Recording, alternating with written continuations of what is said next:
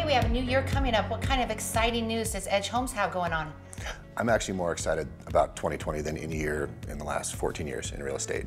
We have more projects and more land and lots for approval than we've ever had before, and we're seeing that demand go higher and then the inventory is even lower. So we feel like as a builder we have to bring on that inventory, and we're developing larger pieces of ground, larger projects to keep that cost basis down for home buyers, whether they're moving from out of state or locally, they can afford to buy a new home. That's awesome. Well, with loan limits going up, that probably gives them more buying power and probably less down payment, which is really going to help, I think, for sales in 2022. I agree with you. Absolutely, yeah. We love working with lenders that understand new construction, and it's just a little bit of a different animal, but it's going to be a great year.